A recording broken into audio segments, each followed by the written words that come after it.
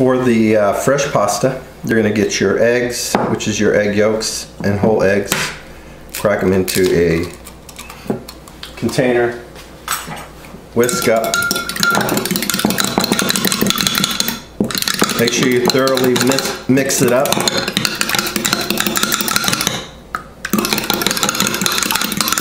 Now you can do your pasta two ways. You can either do it in a bowl and then make a little well and then add that in, or you can do it right on your table. So you're going to lay your pasta out, and I'm going to add my salt. Make sure you mix it up very good. So we're going to make our well.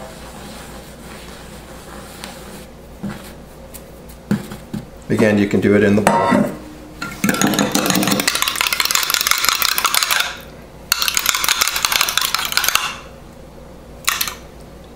And place it in.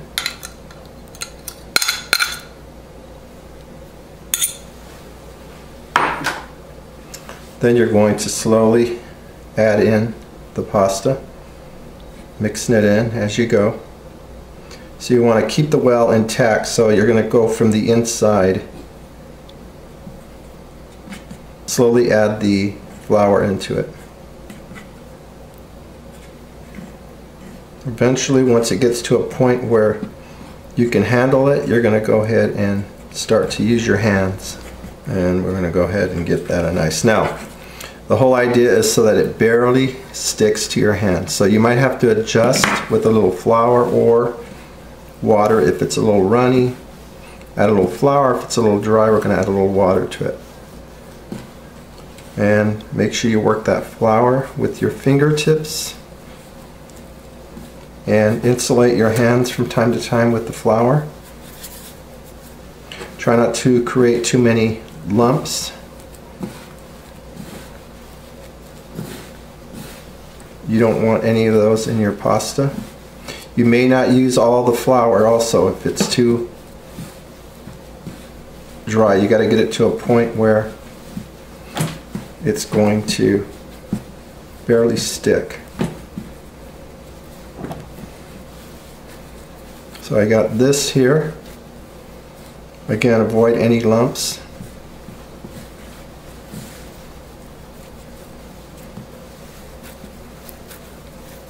So what we're looking for here is so that it barely sticks to your hand.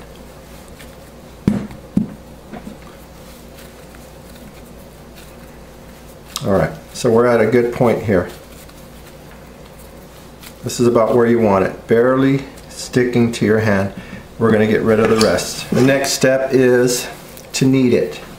So basically you're using the palm of your hand and turning it around. You can go in a 45-degree angle. You want to get it to a point where it starts to get a little elastic.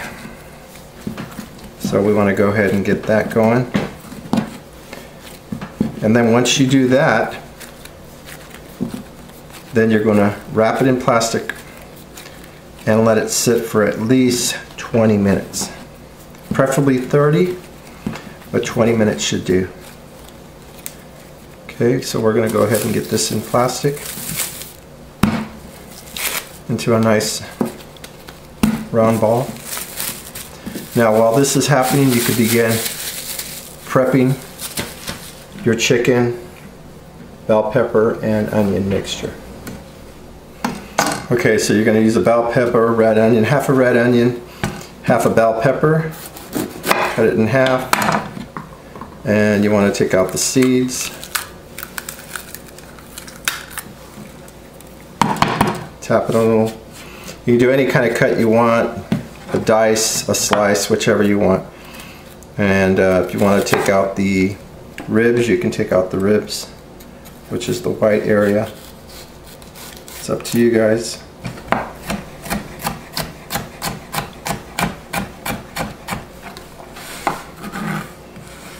We'll set that aside. Red onion.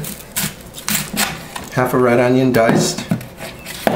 Leave the core on. Cut off the ends.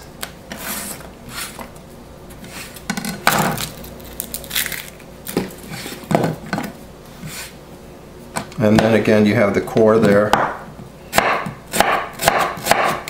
about almost all the way without going all the way through, and then right on the bottom cut through, still intact.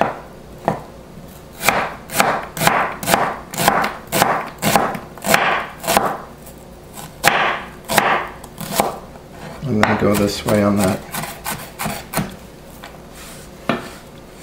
And then finally, we'll set this aside on a tray. You can actually do your chicken on the same board with this. Before I do that though, I'm going to go ahead and get the andouille sausage. This is it. You're going to use one link.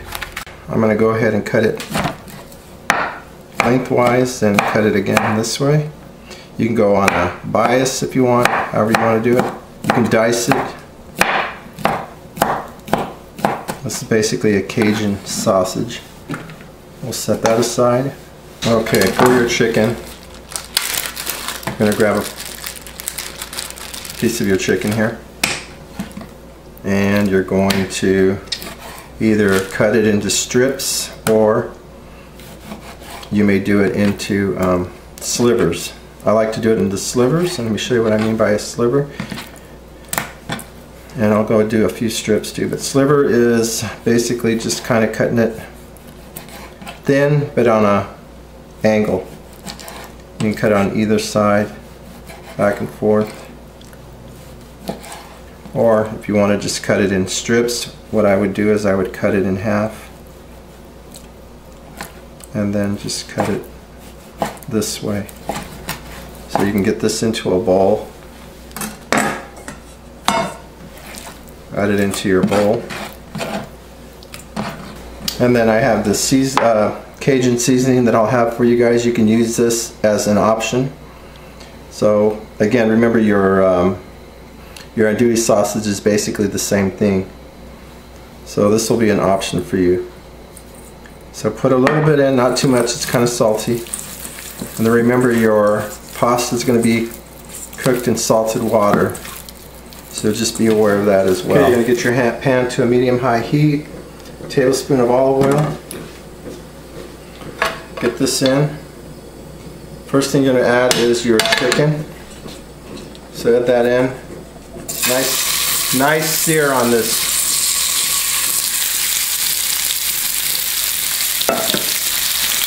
Get that chicken in there.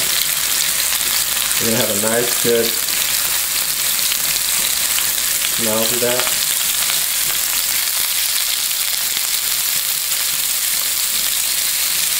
You want a nice caramelization on this. So don't disturb it. Let's get some caramelization. So you want to kind of get this set into the middle. Add your andouille.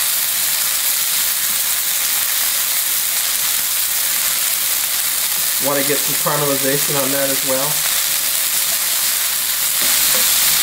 Yep, we're going to add the veggies.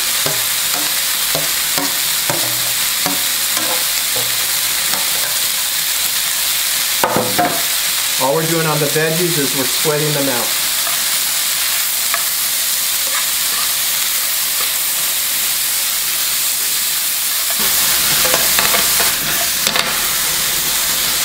Okay, at this point you're going to let it rest while you get your pasta.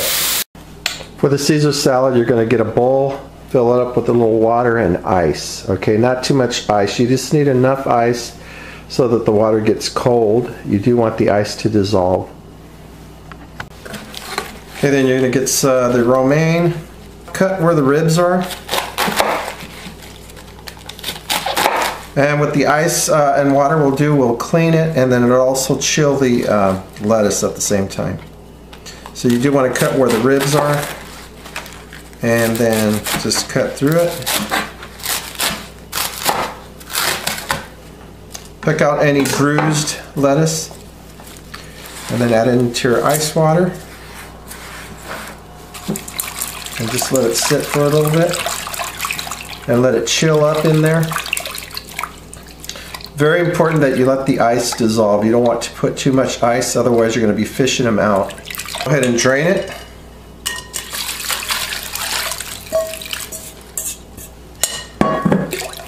just like that, and then go ahead and put it into drain. For the Caesar dressing, you want to combine the mayonnaise, lemon juice, Worcestershire, garlic, salt, pepper, Parmesan cheese, and the milk, and then just mix it up. To make your pasta, you're going to need, of course, your pasta dough that's been resting. You're going to have your sheeter, which is your straight pasta roller, and then you're going to have, after you make your pasta into flat noodles, then you're going to go ahead and make it into the fettuccine. This is the fettuccine extruder, and this is just your sheeter to get the sheets of pasta. And you want to start at the highest, which is going to be, and this doesn't have numbers on it, but again, you'll have to take a look, and again, as you go, you're going to close it to the next step. Okay, to put it onto your KitchenAid, your flour, I'll show you how to do that. It turns out the sheeter was broken. This fettuccine should work, so I'm just going to have to do it on a rolling pin, which is another way you can do it. So you'll remove this. So what I'm going to do here is I'll show you two ways actually how to do it on the fettuccine roller, and basically what I'm doing is just going to roll it out with a rolling pin. You're going to use your little bench flour, get it worked in, and you're going to cut it into 4 pieces. Set these aside. You want to cover them. So all we're going to do is just make a little sheet. So I'll roll these out just like that, about an 1/8 inch. So basically what I'm doing here is what the sheeter is going to do.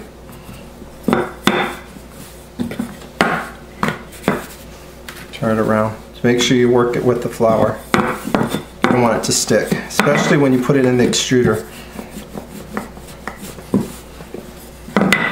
I'm going to show you the first way how to do it without one, so you guys can get an idea. It's nice and thin. Doesn't necessarily have to be straight. And if it tends to stick a little, just work it with flour. And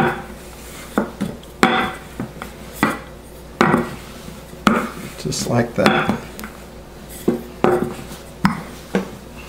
And again, it depends on you how thin you want it and how long you want it. So this is about what we're looking for. Roughly about an 1/8 inch. You should be able to see through it. Not too thin, you don't really want to go too thin, but at least you can see through it. Now, here's the other way you're going to do it. If you choose to do it just manually, what you're going to do is you're going to roll it up. Make sure you have flour so that it doesn't stick. Roll it up gently. Don't roll it up tight. Just gently roll it up. As you can see, I'm doing here. Now remember, don't do it tight. Do it really loose, because what you're going to do is you're going to use your knife and you're going to cut them into fettuccine strips. So just like this.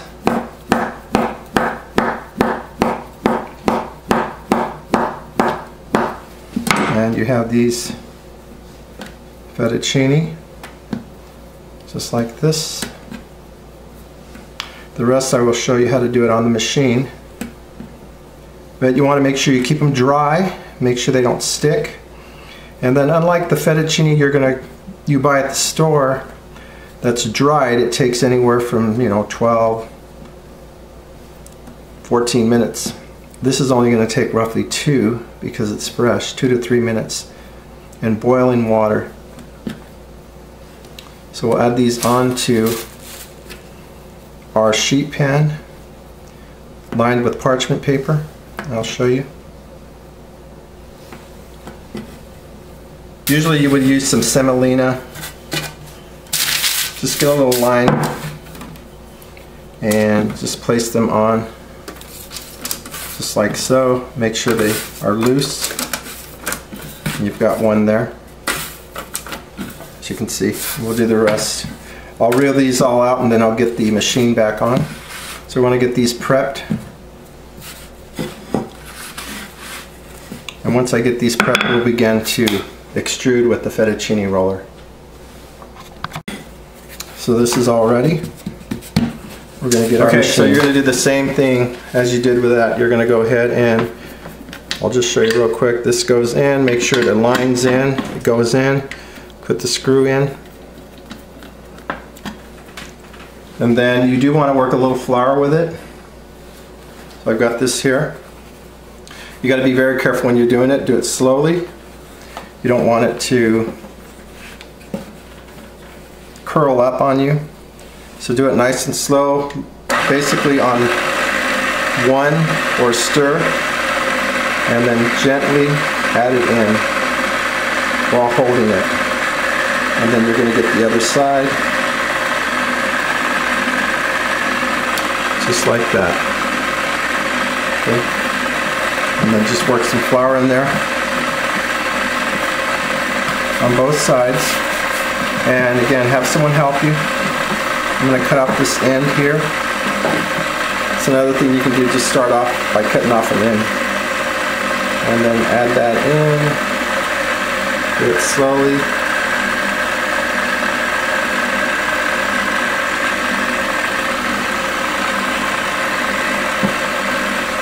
You got your pasta there. You have your pasta. Again, make sure it doesn't stick. Add flour if you need to. You don't want it to stick. It's going to mess up on you. Okay, make sure you get your water to a rolling boil. You're going to add your salt. Again, about 2 quarts of water to 2 teaspoons of salt.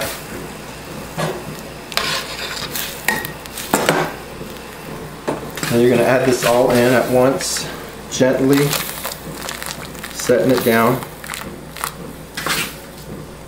And we're going roughly about 2 minutes. Once it's done, in my case, you'll have another pan. In your case, you have another pan. We're going to go and switch.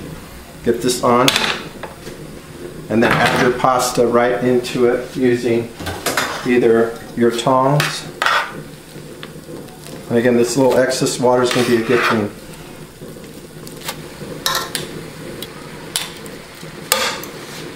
There you go, add this all in. And then we're going to add the cream.